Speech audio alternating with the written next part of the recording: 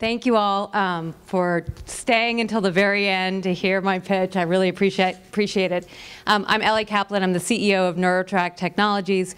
We have developed a technology that can diagnose Alzheimer's disease 3 to 4 years before symptoms appear. So this is obviously a very informed audience. Alzheimer's in the United States is becoming an epidemic. Today, there are more than 5.4 million people suffering from Alzheimer's. It's expected that in the next 40 years or so, another more than 15 million people will have Alzheimer's disease. And by the year 2100, in our children's lifetime, we expect that number worldwide to be 300 million people. That's just an unbelievable number to begin to imagine. Today, on the market, there are a number of drugs that treat the symptoms of Alzheimer's disease, but there are 0 drugs that prevent the disease from occurring or really adequately delay the disease from occurring. And it's not for lack of trying. There are a number of really big pharmaceutical companies, some of the world's largest pharmaceutical companies, that have tried repeatedly, but sadly have failed over and over again. So, these drug companies continue to try, despite the cost of these failures, north of $1 billion per compound, in order to get to the $10 billion market that these drugs represent, which is predicted to be the largest drug market in the history of pharmaceutical companies. So why are the drug companies failing? We don't know if it's the drugs themselves because we can't get there. The drug trials for these types of drugs are flawed because they're being run on people who are either too far gone, who have Alzheimer's, late-stage Alzheimer's, or who are not at risk at all. And that gets at the core of the way the disease operates. So Alzheimer's is what I consider a silent killer. It lives in the brain, destroying key memory centers for years before symptoms appear and doctors can diagnose it. And that's after years of irreparable damage has already taken place. So what would happen if we could diagnose Alzheimer's disease earlier? How would that change things? Well, we think the drug trials would work because the drugs would be tested on the right type of people, those who are pre-symptomatic but who we know will convert to Alzheimer's in the future. And that's what we've done. We've developed a technology that can diagnose Alzheimer's in that pre-symptomatic phase and can help the drug companies really develop a blockbuster drug. Our technology was developed at Emory University by a team of neuroscientists and computer scientists there. And what it does is it studies the way people look at pictures, the way they experience new images. We capture that information, we analyze it using our patent-pending algorithms, and we can give a prognosis, a diagnosis. And the results have just been mind-blowing. So we ran a 5-year NIH-funded study, and we found that if you scored on the low end of our test, that with near certainty you would develop Alzheimer's disease in the next 3 to 4 years. And we found that if you scored on the high end of our test, you were not going to develop Alzheimer's in the next 3 or 4 years.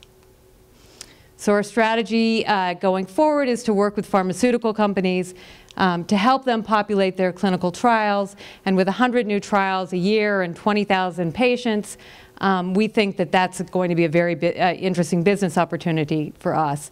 And then once that blockbuster drug is developed and hits the market, and people are less concerned about or less anxious about finding out that they may have this life-crushing disease, we believe that we'll be very well positioned to become an annual screening tool for Alzheimer's and dementia-related disorders. So we're an early-stage company that has made a lot of progress. We have our patents filed. We own the worldwide license to the technology and are working with a number of the country's biggest research hospitals and institutions to pilot the technology, including Mass General, Johns Hopkins, and Emory's Alzheimer's Disease Research Center. And today, our team is myself. I have a background in the public and private sectors and a degree from Harvard Business School. Our chief medical officer is Colin McDonald. He's a practicing neurologist in the Boston area and a serial entrepreneur. And then below are our scientific team. So as I mentioned, we're early stage, we're raising capital, we're looking for partners.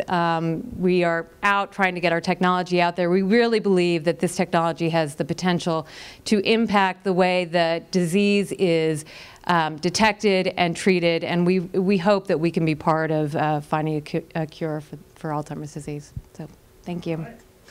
Brief, but I wanted everyone to get to the end. That was awesome. That was fabulous in terms of timing and in terms of content. Quick question from me. So if this is so good, you only have to test somebody once to sort of find out if they're going to be at risk or not. What's your follow-on model? Do you just have to test them once, or are you going to be able to just say one and done, and then you have to find a new patient and get a new kind of business like acquisition cost for each patient that you find? Yeah, no, so the test itself is a very powerful diagnostic. So we have the ability to not only test and see where you fall on this on our scale and what we think your future prognosis is, but it has the ability to monitor your cognitive state, so improvement or decline. So over time, you know, I really see this as, and we talked about this a little bit earlier, as a mammogram for Alzheimer's and dementia. You go in every year and you get tested and you find out where you are on the scale and what that means for what you need in terms of your care. Great. And Elli was just in the very hot Rock Health group, which has been a really giving excellent sort of accelerator, which has given us some perspectives, but now I think is launching to the next. Tom.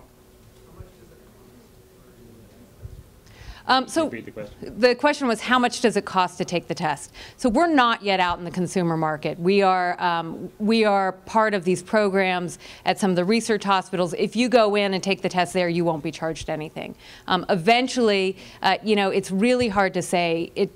If you were to use the test as a screening tool and it were reimbursable, I think, you know, the test would be somewhere in the $200 to $400 range. That's compared to other diagnostics that are out there that are much more invasive and much more costly. Right. I think you had a question. Yeah, so Bill, on that, to actually administer the test, you have to be a neurologist, you have to be a specialist, or can anyone administer? Yeah. So. It's a beautiful test in that sense too. Oh, I'm sorry. The test is, the question is, do you have to be a neurologist in order to administer the test? And the answer is no. It's a computer-based test. And you know, you don't, it's language agnostic, it's age agnostic. You could have had a stroke and it's agnostic to any type of medical condition like that. The first, our product 1.0 involves using an infrared eye tracking device that sits on top of a computer monitor. A patient comes in, sits in front of the computer, and is told to simply view the screen as though they're watching TV. Anyone could administer the test. You could take it in your living room if you wanted to, using our second product that doesn't require the eye tracker. Very simple, takes about 30 minutes. Yeah. Hey, Elli.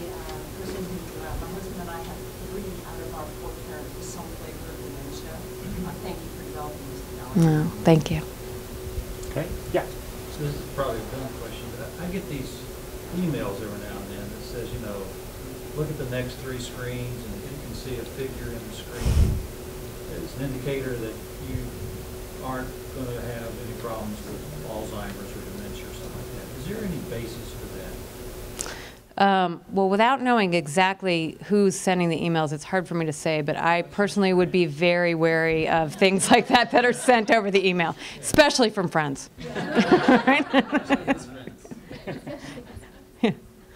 Fabulous. Oh yeah, final question. What evidence do you have that catching it 3 years earlier is early enough? Is that those studies are, the findings of those studies have been that so far, you know, those drugs have failed in people who are already down the path. And they do say if you catch it earlier and start administering drugs, there's some hope. But is 3 to 4 years the magic number, or is that still to be real? You know, is that early enough to intervene? Yeah. So the question was, is that my time limit? Is catching the disease 3 years early enough? And the answer is no. I mean, we know that Alzheimer's could be living in your brain for for 10 to 25 years, they're seeing now. That's as early as we've been able to catch it. We think that we'll be able to catch it much earlier, but we ran a 5-year study, and if this is an NIH-funded study for people who are familiar with those types of R01 studies. They take time, so it's really a 4-year study, and then there's the back end. We think that we'll be able to catch it much earlier. Being able to catch it, even a year earlier. Means that you'll be able to intervene and prevent the damage or slow the damage that would happen afterwards. Thanks, you guys.